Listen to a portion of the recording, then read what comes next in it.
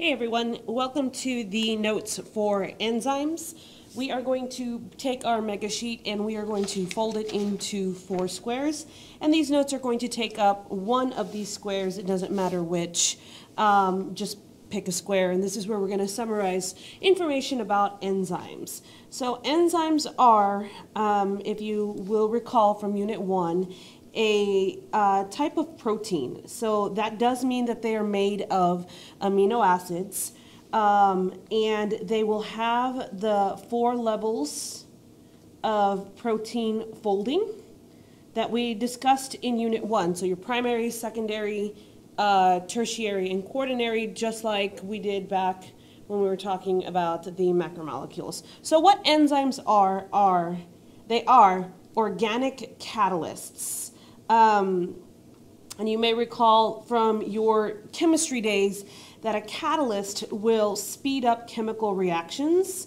And the way that they do that, by the way, reaction I'll just abbreviate as RXN. The way that they do that is that they lower the energy of activation. And so that energy of activation is the amount of energy that's required to overcome think of it like the starting hill of a reaction. Many times you will see me writing it as E sub A, so energy of activation.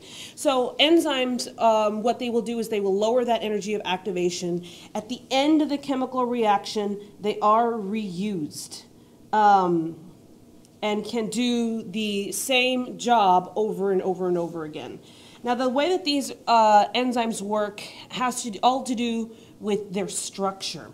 And so this is another case of when structure is very important in biology to function. Because what happens is the enzymes will bind to substrates. And the substrate is what the enzyme is going to act on. So I'm going to abbreviate the substrate as S, my enzyme as E, and at the end you're going to end up with a product. Now when we're looking at these reactions, the way that we are going to write them is when your enzyme plus your substrate bind together, you will have a temporary transition phase known as the enzyme-substrate complex. So it's your enzyme and your substrate together. And then what you have are the products that are released plus the enzyme that is able to be reused. So once again, you have your enzyme plus your substrate will bind together to form an enzyme-substrate complex. That's when the two are actually interacting. Then when it is released, the substrates are released, they actually form your product, and then you have your enzyme that is ready to be reused again. Now, the substrate will bind to the enzyme in a location that is known as the active sites. Okay, that is where the substrate actually enters into. And there's 2 different models, or 2 different theories on how these enzymes function. We have what is known as the lock and key model, just like you guys saw in the video. And the lock and key model is that an enzyme will fit a specific molecule and they fit together like a lock and key. The other one is the one that we did in class. Let's try spelling that correctly. Induced fit. Okay, and in this case, what we're looking at is when the enzyme will change its shape slightly to fit the substrate itself. There are 2 types of enzymes that we are going to be looking at.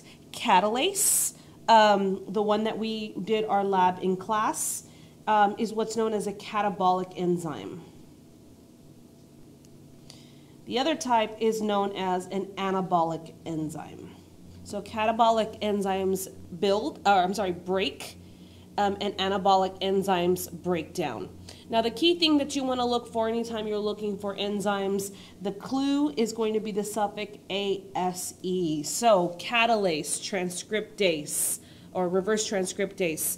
dehydrogenase. We're going to look at many other examples, but anytime you see ASE at the end of a molecule, chances are it's going to be an enzyme, which are your proteins, your organic catalysts. Thanks for watching.